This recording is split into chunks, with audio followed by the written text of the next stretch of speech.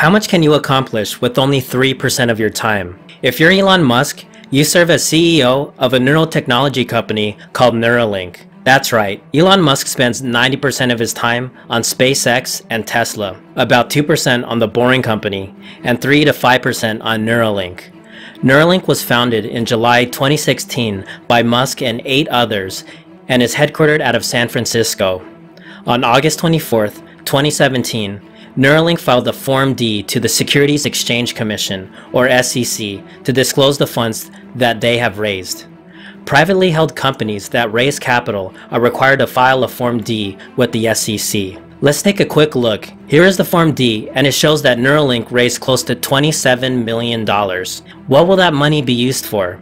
In the short term, Neuralink is aiming to bring to the market a product that helps with severe brain injuries due to stroke, cancer lesion, among others. And they hope to accomplish this in about 4 years. But Neuralink wants to do something far more fascinating. And at this part of the video, there is no turning back. You take the blue pill, the journey ends, you stop the video, and believe whatever you want to believe.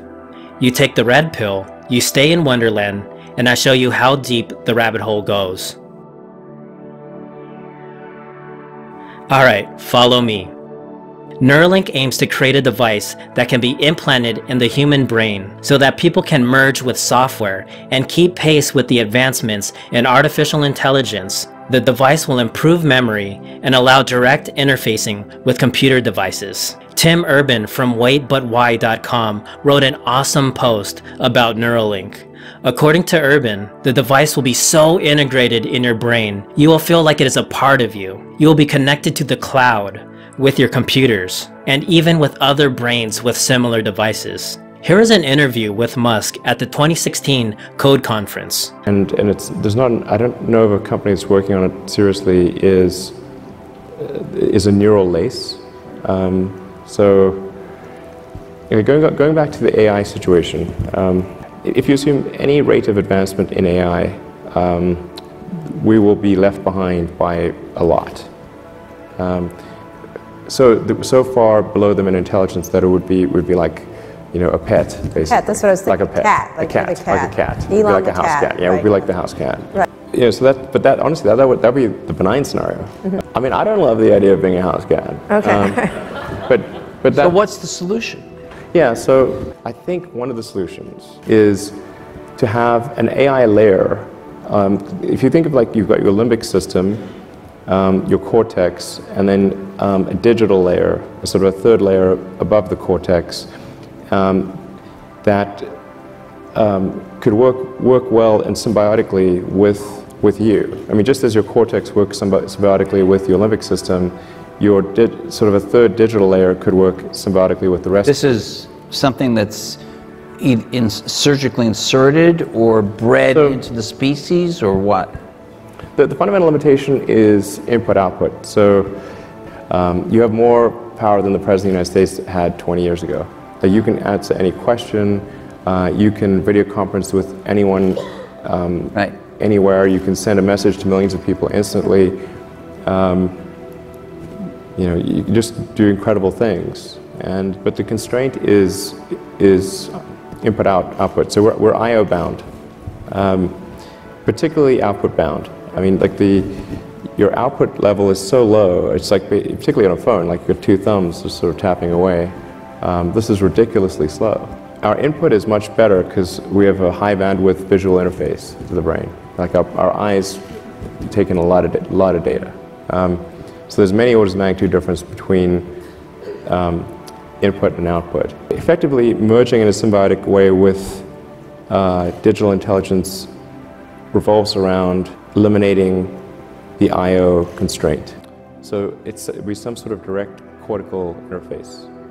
I mean, there are a few ways to approach this, but some sort of interface directly with your cortical neurons particularly.